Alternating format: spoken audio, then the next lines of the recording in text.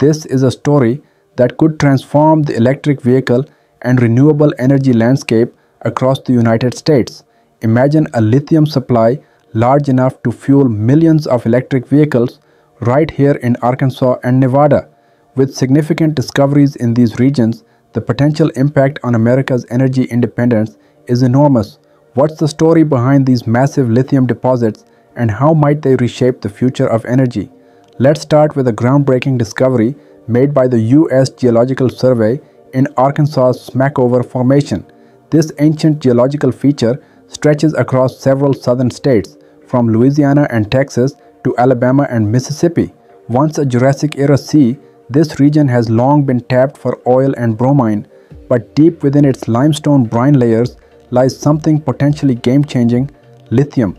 Between 5 and 19 million tons of lithium could be hiding here. To put that into perspective, this amount could potentially supply the world's demand for electric vehicle batteries for up to 6 years. Even on the low end, 5 million tons would outmatch the projected global EV demand for lithium by 2030.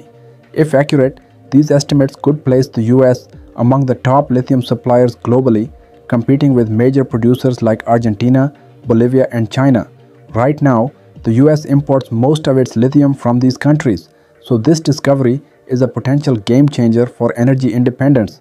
But there's more to this than simply digging it up. Extracting lithium from brines is complex, and the Smackover Formation is no exception. Scientists are currently testing new, sustainable methods to determine how much lithium can be recovered economically, and if successful, this brine-based extraction could have a smaller environmental footprint than traditional mining.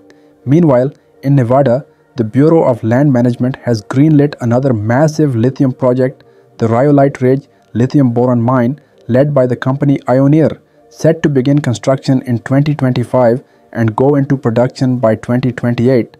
Rhyolite Ridge could quadruple the US's lithium output and supply enough to power 370,000 electric vehicles each year.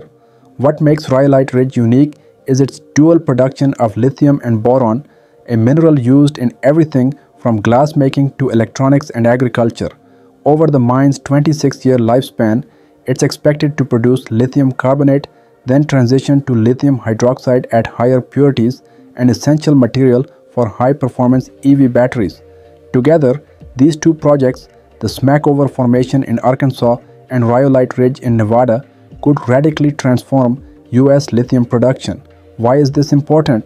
Because in 2023, electric vehicle batteries alone accounted for about 85% of global lithium demand, and this demand is only set to rise.